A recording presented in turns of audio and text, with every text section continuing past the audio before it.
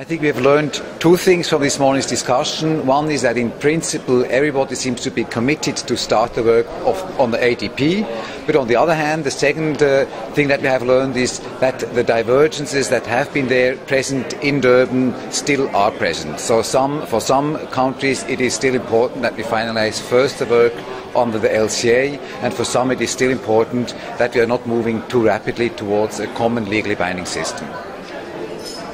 And Switzerland is part of, I think, quite an interesting alliance between Liechtenstein, Monaco, Mexico, South Korea.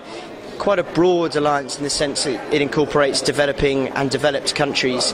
And yet you've come to the view in your presentation, you were first, that common but differentiated responsibility was important, the respect for respective capabilities and equity. Why do you, as an alliance, think those are so important? Well, perhaps because we are an alliance of countries from different regions and different stages of development, that we put so much importance to the concept of equity and common differentiated responsibility and respective capabilities. For us as a group, it is important that the future regime will be applicable for everybody, but at the same time it will also respect or reflect the different responsibility, capabilities, and this is quite important. So we think that we should move towards a legally binding framework with obligations for everybody, but these obligations will have to differ and reflect the different status of the different countries. And you mentioned earlier that we've seen some of the lines that were apparent in Durban reappear today, and I guess they reappeared yesterday too in the debate over equity. One word seems to have so many different meanings. How as a negotiator do you anticipate those differences being resolved? Some of them seem so intractable. Can they realistically be resolved, at least at this conference? I think what is not realistic is to strive towards a magic formula that will translate equity into operation. I think this is not feasible. But what we hope that we should be able is that we start to develop a common understanding of different principles or different criteria that equity involves, a different kind of equity criteria. And each of these criteria leads to slightly different outcomes. But it's important that we develop a common understanding of this criteria that sharpens our sensibility towards the equity issue, and then based on that we have to negotiate together and to develop together the concrete commitments and obligations that we are striving for.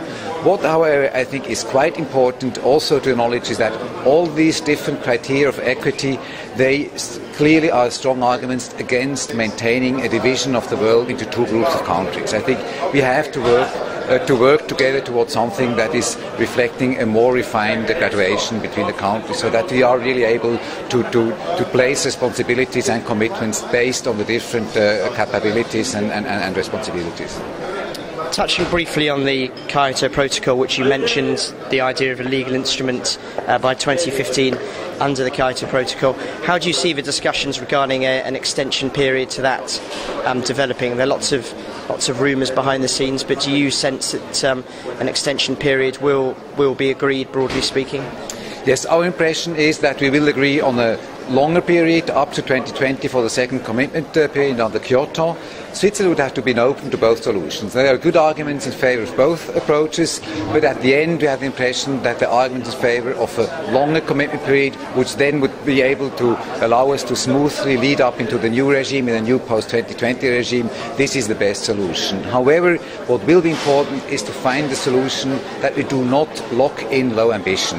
And we will certainly be able to find something so that in the middle of that period, for example, the countries that have made commitments are invited to review their pledges, and then that they are also allowed to increase their pledges and their commitments under Kyoto in the middle of the period.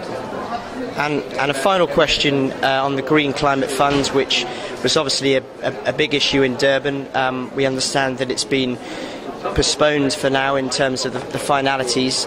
How big a disappointment do you think that is to everyone involved, and do you think are there serious problems behind the scenes? No, I think, well, first of all, we do not hope and we do not expect a postponement of the operationalization of the Green Climate Fund fund beyond the end of this year. So we expect that the board will be able to do all the work this year. The only thing that for the moment had to be postponed is the first meeting of the Green Climate Fund board.